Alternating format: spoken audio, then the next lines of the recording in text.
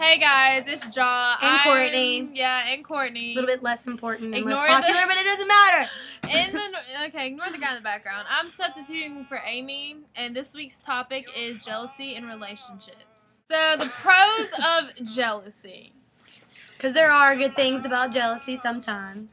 It shows that they care.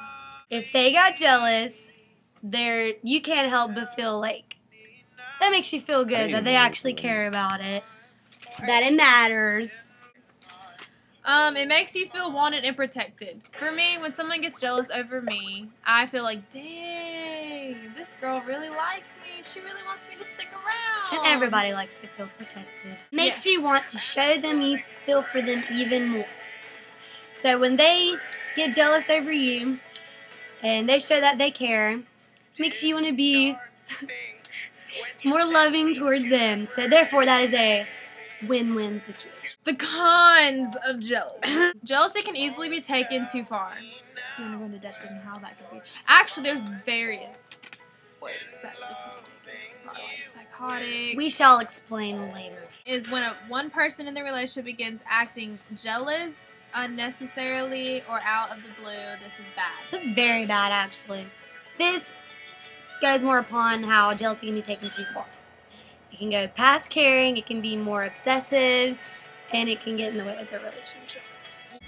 Whomever is getting jealous in the relationship will tend to hold the power in the relationship, which will make the other person begin to resent them and want to break up with them. Like, why would you want to be somebody that just has power over you and just wants to control your entire life? Which is completely unfair. It's very clear on paper. Yes, we made notes. See, it even says unfair.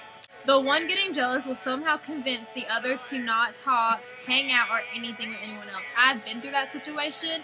Do not let anyone that you're dating run you over.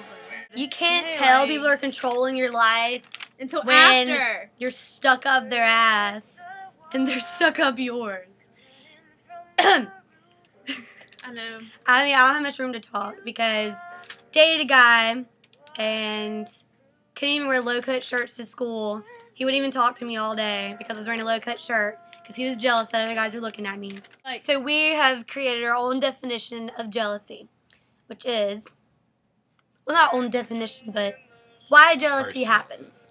Jealousy is triggered when one's own insecurities and or skepticisms cloud their vision of reality.